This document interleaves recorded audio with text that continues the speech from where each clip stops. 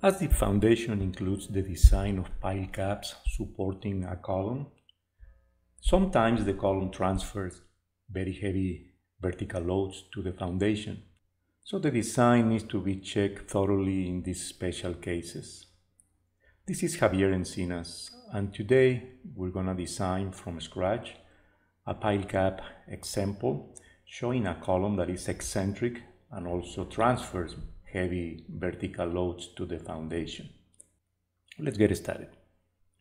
As an example, consider this column 26 by 26 inches that transfers the load shown here. Dead load 700 kips vertical, live load 500 kips vertical. Wind load is 70 kips vertical and 40 kips horizontal. The soil report has provided the allowable capacity for the piles. They recommend 12-inch round concrete piles with allowable capacity 140 kips in compression and 5 kips in lateral when the piles are vertical.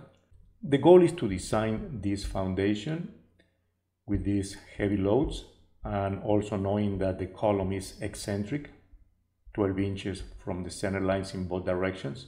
Also, we need to check if any barrel piles are required to resist these horizontal loads. Let's get started. When you open ASDIP Foundation, you see the modules included in this package: spread footings, strap footings, combined footings, wall footings, pile caps, and pile analysis and design. I already created a project for a pile cap design. Just click on this node, and this is the template of the pile cap design in ASDIP Foundation. The first step is to enter the information given in the statement of the problem. Let's go to the Loads tab. Here we know that the dead load is 700 kips vertical, no moments, no shears, and live load is 500 vertical. Also we have some wind loads, 70 kips vertical, and shears 40 kips in each direction.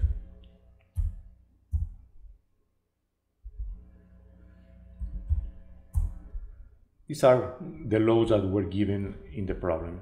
Okay, let's go to the Materials tab.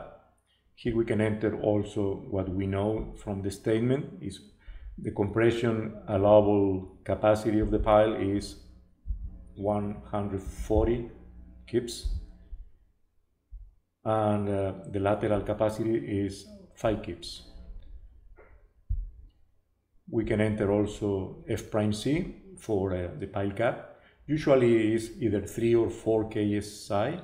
In this case we're going to say that is 4 ksi for this pile cap. And the column, which is a very heavily loaded column, will use 5 ksi concrete. So we have entered all the information that we know. Let's go to the Geometry tab. Let's use a 18 pile cap. The pile edge distance is 1.5 feet. The pile spacing 3 feet. The accidental pile offset 3 inches. This is pretty much the standard. The pile type is round and the pile size is 12 inches. Here we can go to the Graph tab to see what we are doing. This is basically the pile cap that we are defining. As you can see, the pile layout is standard. It follows the CRSI standard layout of the different number of piles. We can go now to the Pile Cap tab. The pile cap length and width can be calculated now according to the information given in the previous tab. Let's say that the soil cover is 1 foot. And the water table is 6 feet, so it's under the bottom of the pile cap, so there's no influence of the water table in this design. The pile cap thickness is now 48 inches. Let's leave it the way it is, and if we need to change it, we will come back to this page. Let's go to the Column tab. Here we specify the size of the column. We say that is a 26 by 26 inches column. And we say that it's eccentric, 12 inches in each direction. So 12 inches. You can see graphically here, this view, plan view, 12 inches in the other direction. So the column is eccentric in both directions, okay? So we have defined the geometry of the pile cap with the exception of the thickness, which is in this tab. The thickness is controlled by the shear stresses. Let's go to the at a glance tab. Here we can see a summary of the results. We can see some deficiencies, particularly in the bending design area. Here at the top, we can see the ratios related to the shear, one-way shear and punching shear. The maximum here is the first one, which is the ratio at a distance d from the column line. The ratio is 0.98, so it's very close to the borderline. That means that we can either leave the thickness as it is, or if we want to be a little bit more conservative, we need to increase the thickness. Let's say that we increase the thickness instead of 48, let's say 50 inches. And now the ratio is 0.93. It's a little bit more comfortable, so let's leave it as 50 inches thick.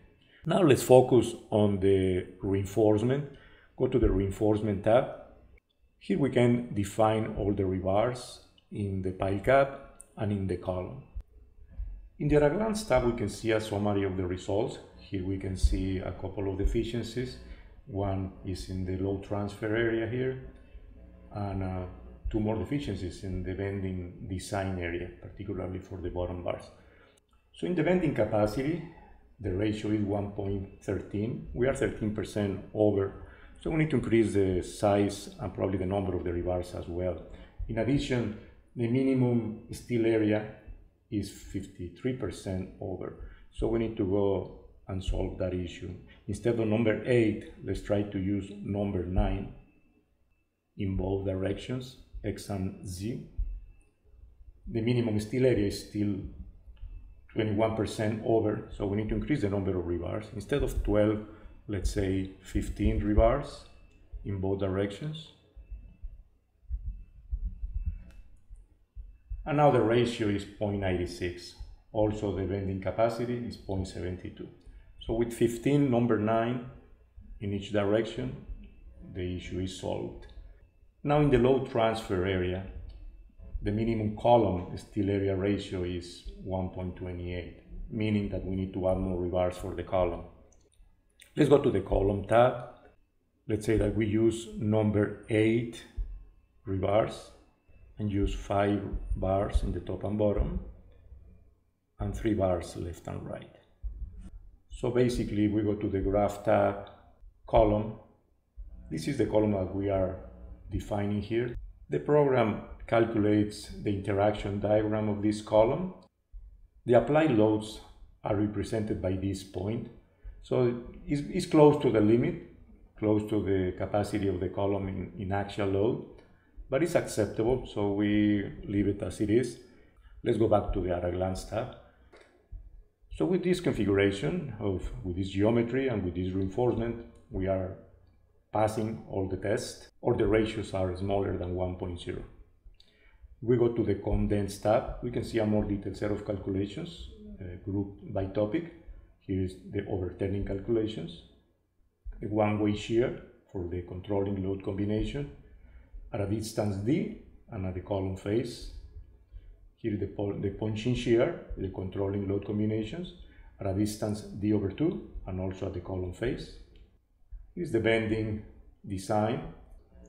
Everything is passing. If we go to the detail tab, it's an even more detailed set of calculations, step by step, with all the formulas exposed, and also with references to the design code, as in this case. We go to the graph tab, graphically.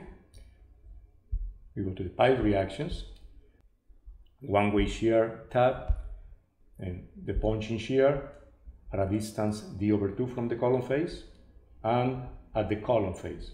Then the bending design at the column face, and finally the construction tab that shows the pile cap in plan view and elevation view, showing the reinforcement that we just designed.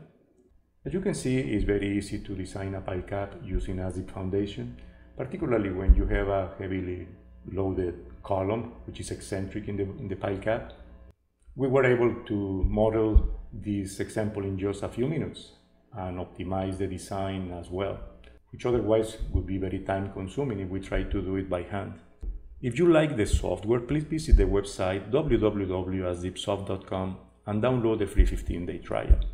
Please subscribe to the channel if you want to receive notifications in the future for similar videos. Thank you for your attention.